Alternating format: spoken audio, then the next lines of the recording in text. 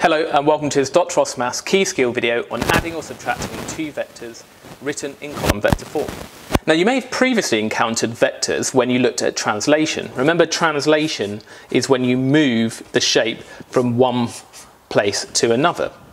So vectors describe movement, and we can write a vector like this, so x, y. So it looks a bit like a coordinate, but the numbers go above each other.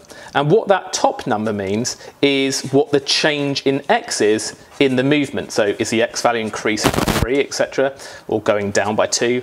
And the bottom value is the change in the y value. You can actually have vectors in 3 dimensions as well, but we're just going to concentrate on 2 dimensions.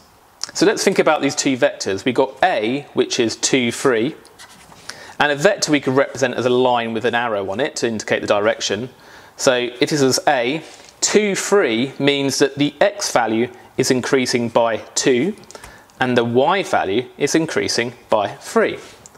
And then if we did a vector 4 minus 8 for B, that means the x value is increasing by 4, so the x value is increasing by 4, and the y value is decreasing by 8, so it's going to go all the way down like this. And then so B is going to be in this direction.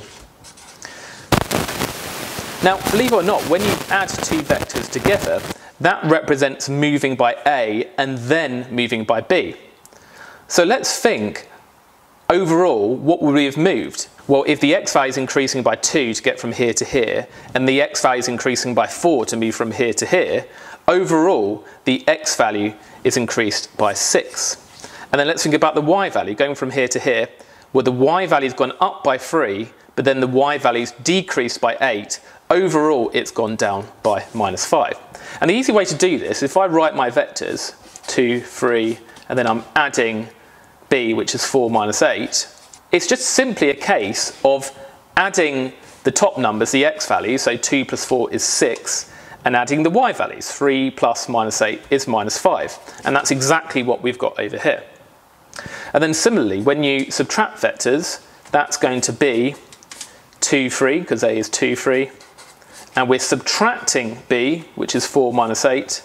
And then all we need to do is just subtract the top numbers. So 2 minus 4 is minus 2. And then let's be careful here. 3 minus negative 8, that becomes 3 plus 8. Remember, when you subtract a negative, you end up adding it. 3 plus 8 is 11. So that would be the vector for A minus B.